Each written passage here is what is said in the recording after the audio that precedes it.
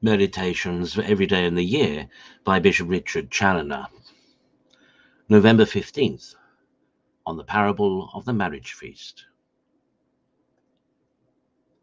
Consider first how our Lord here likens the kingdom of heaven, that is his spiritual kingdom, which he came from heaven to establish, and which is to bring our souls to heaven, to a marriage feast, which a great king makes for the wedding of his son.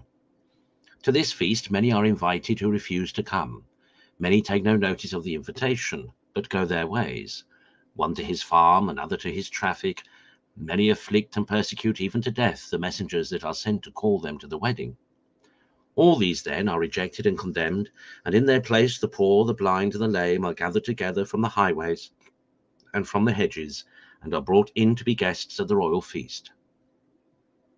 But the man that presumed to come without having a wedding garment is ordered to be bound hand and foot, and to be cast out into the exterior darkness. Here there shall be weeping and gnashing of teeth. So far the parable. Now let us see how it is to be applied, and what sacred truths we are to learn from it. The Son of God came down from heaven to wed himself to our human nature by the mystery of his incarnation, and to every one of our souls in particular by a happy union of grace and love. This is the wedding which the great King of heaven and earth makes for his only Son. The marriage feast with which this wedding is celebrated is begun here upon earth by grace, in the souls of as many as sincerely come to Christ with faith and love, and shall be perpetual hereafter by the eternal enjoyment of him in his heavenly paradise. To this marriage feast both Jews and Gentiles were long ago invited by the apostles and other messengers of God, and all nations are still invited to the same, as well by apostolic preachers sent amongst them for their conversion, as by many other ways by which God daily calls souls to his love and service in order to their salvation. Happy they that duly correspond with these heavenly calls and readily come to this feast, to which they are so lovingly invited by so great a King. But then they must take care to come with the proper dispositions, signified by the wedding garment, without which they must not expect any part with the bridegroom in his everlasting banquet. Consider secondly, the infinite goodness of God manifested to us in this parable by his inviting us all to this heavenly feast. Considering what this feast is, what kind of entertainment he has here prepared for us, and how very wretched and undeserving we are of any such favour. But oh, the strange stupidity of so many poor thoughtless souls who daily slight and neglect this divine invitation.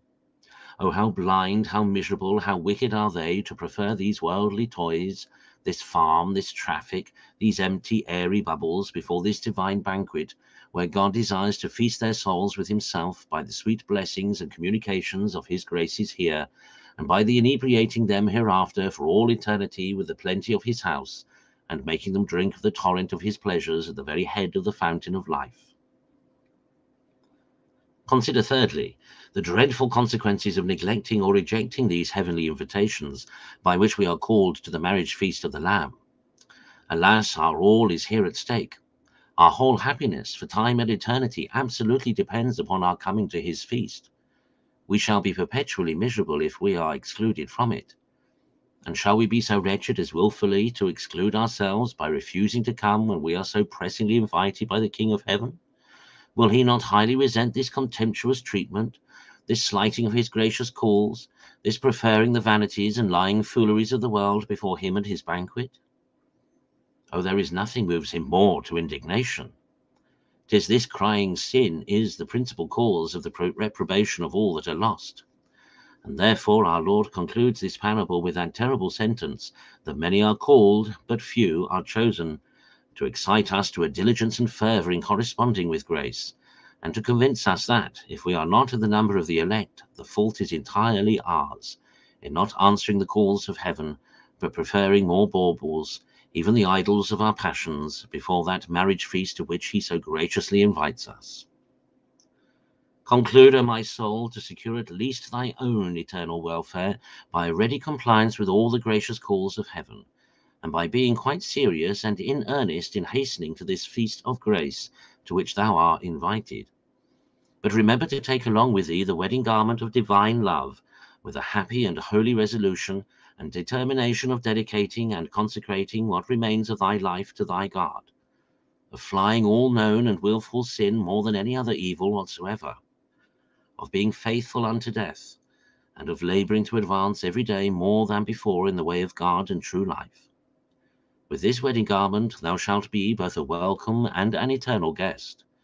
Without it thou shalt be sentenced to be cast out into the exterior darkness.